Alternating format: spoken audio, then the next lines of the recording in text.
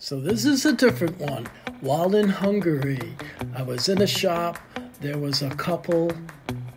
The cologne or perfume that they wore was amazing. I asked them what it was. It was the same. It's unisex. And this is it. Let's see. I love this on the couple. So now I'm going to see if I like it on me. It's right here. This is a nice box. And it has, you probably can't see that, but even though it's from Paris, I mean, yeah, the eau de parfum is from Paris, but it's the New York style. Why did I buy it? Virtually because it smelled great on someone else, but the hints, I was told it has sandalwood on it, jasmine from Egypt. It has aldehydes. It has bergamot from Italy, and it has some orange and some musk tones.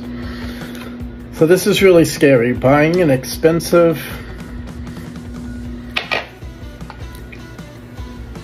perfume cologne without trying it and smelling it. So what should I do? I'm gonna just put it here first.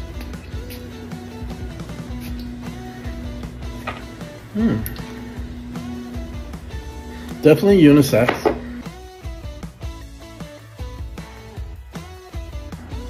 Okay. Having taken chemistry and organic chemistry, now I can smell the aldehyde. Very clean. Not a wow. I smell the musky orange, the bergamot, but not so strong. It's a clean smell. I like that smell when people walk by, and it's not like they just came out of the shower, but that clean, I want to say Irish Spring type scent, but not quite. It's definitely not like any fragrance that I've ever smelled in the United States of someone wearing.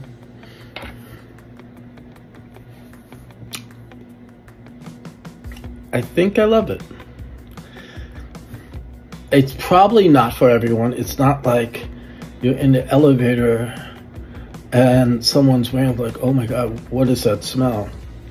I've had that definitely from Tom Ford's Oud Wood, and of course from Avantis Creed, but MSK 724.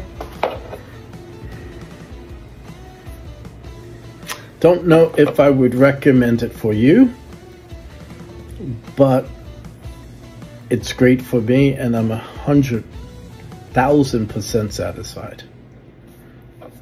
Goodbye.